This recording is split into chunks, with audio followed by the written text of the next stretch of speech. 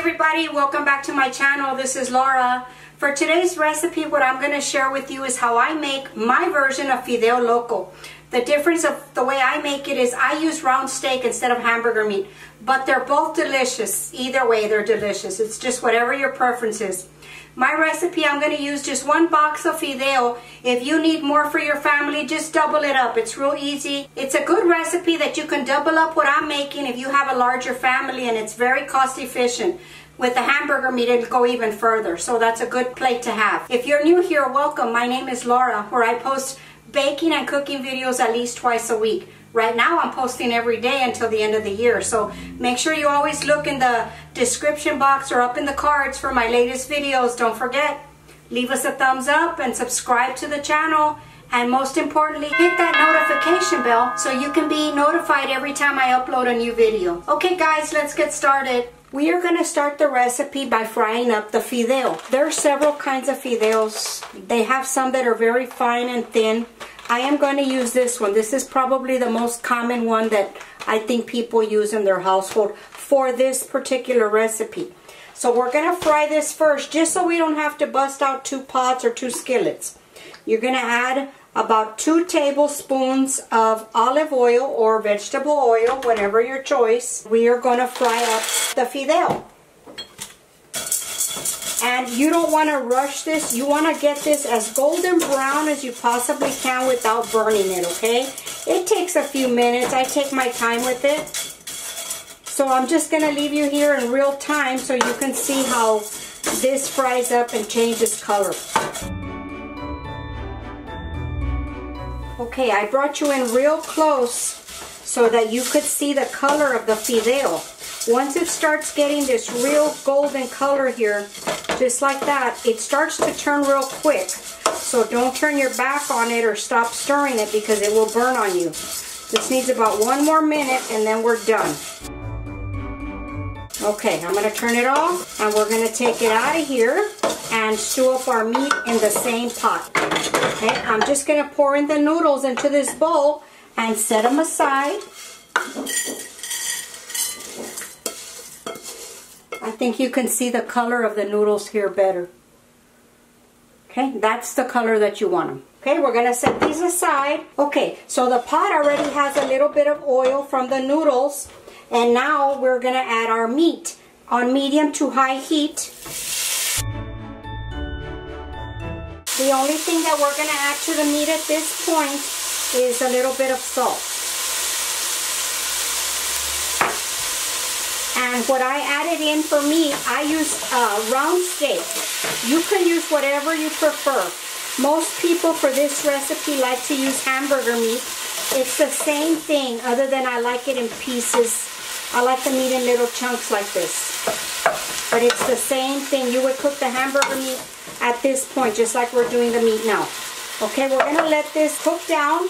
It's going to take it a good 20 minutes for all the water to come out of it. We're going to brown the meat a little bit. So we're going to cover it and I will be back in a little while. I came back on to show y'all after 5 minutes, this is what the meat's going to look like. So don't panic that it's got released a bunch of water, because this is exactly what it's going to do. But we're going to continue to cook this until the water evaporates. Alrighty guys, the water has evaporated and you see how the oil that's in there is kind of frying up the meat, and that's what we want. So now we're just going to let this fry up a little bit for about 10 minutes, just till it's nice golden brown. Brown up that meat real nice. Okay, now that the meat is nice and brown, we're going to add our pepper, our comino, our onion, and our garlic. And we are going to fry this up, wake up those spices, and fry it until the onion is just tender. And you can smell those spices waking up, so you know that your food is going to have lots of flavor.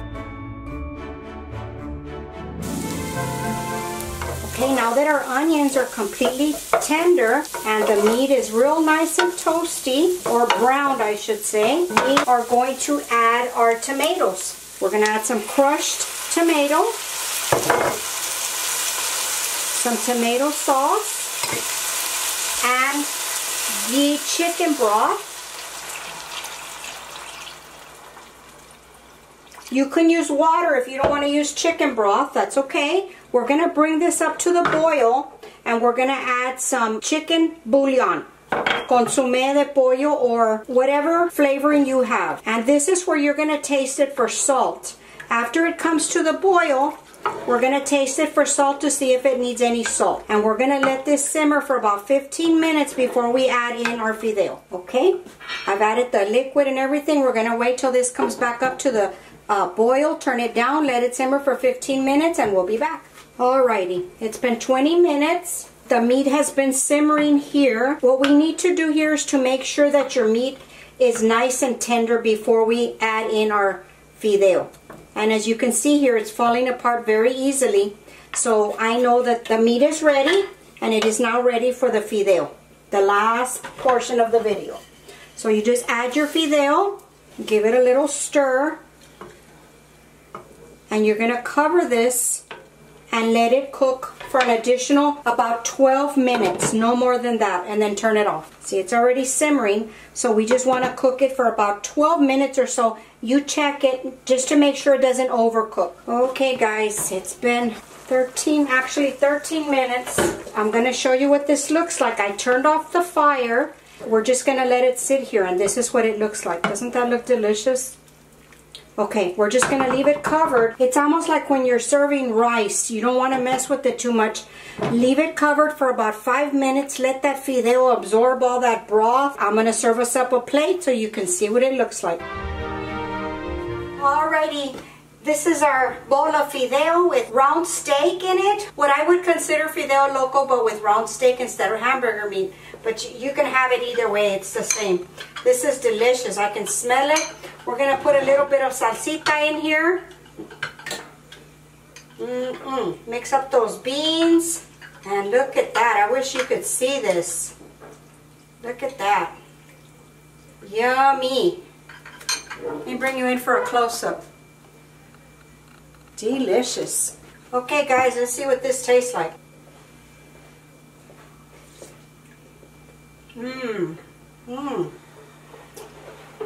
Perfect for this weather. Delicious.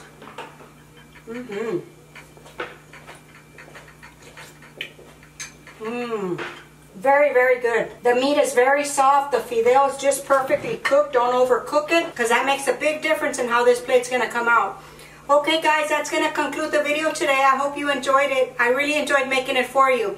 If you did like our content, don't forget, give us a thumbs up. That really helps me out here on the channel. And don't forget to go follow us on Facebook and Instagram at Virtual Kitchen with Laura. The recipe and all the ingredients I use will be in the description box below, so go take a look there. Any questions, leave it in the comments and I will get back with you. Okay guys, I'll talk to y'all later. Bye.